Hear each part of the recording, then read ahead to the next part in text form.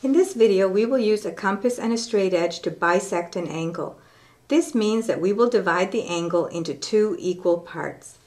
Here is the angle A that we're going to bisect. Place the compass point on A and draw an arc that intersects the sides of angle A. Label the points of intersection as B and C.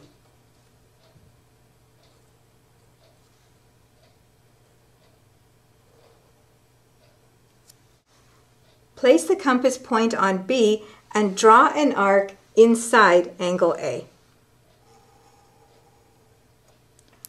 Without changing the compass width, place the compass point on C and draw an arc that intersects the previous arc. Label the point of intersection of the two arcs as X. Draw a half line with endpoint A that passes through X.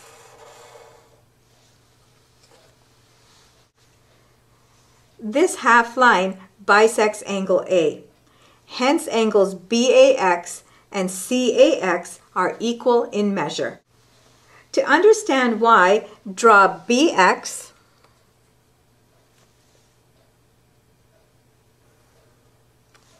and CX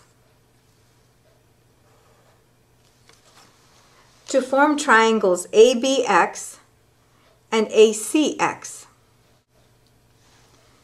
AB is congruent to AC because they are radii of the same circle.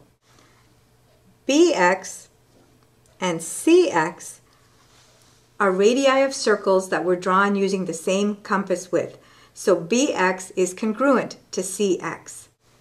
AX is a common side in the two triangles.